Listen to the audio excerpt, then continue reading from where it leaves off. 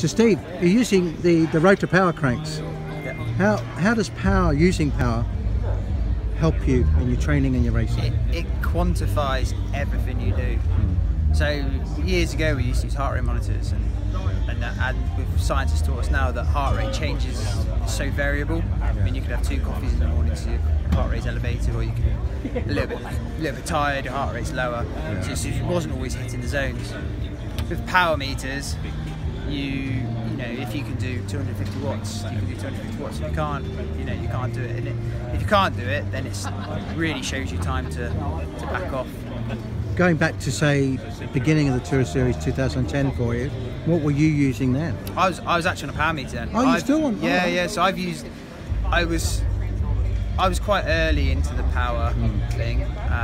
I first got a power meter in 2008, so I've got all training files going back that long, which is pretty cool. I haven't really looked at the stuff, but and the power meter just changes everything. You know what numbers you can do.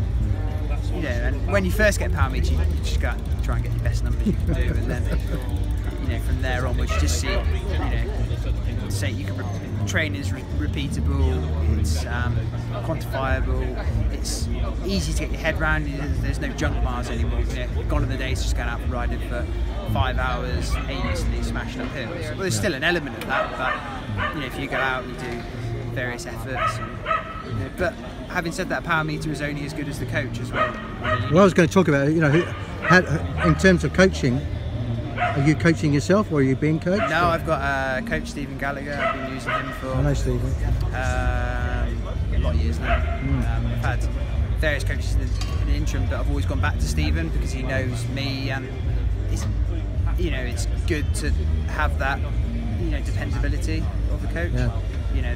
There's coaches and there's trainers, and I think a good coach can tell you the right numbers, but a trainer can say do this, do that, relax, chill out, do more, go for a beer, take your girlfriend out. And his coaching will be based around always power. Yeah, always power numbers.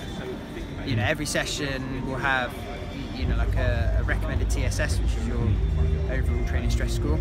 Yeah. And that's hit by mathematical equation that's cleverer than I.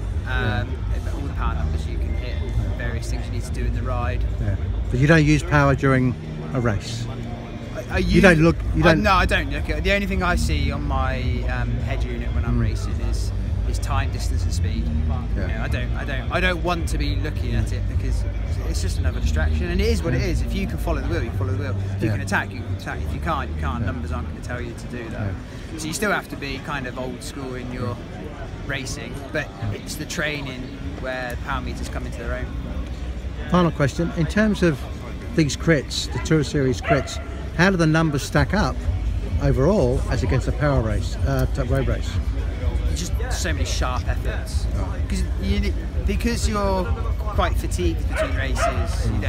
You don't go out and do long rides or anything like that. So in the races itself, they're an hour and 10 minutes. You get some good high spikes and constant spikes.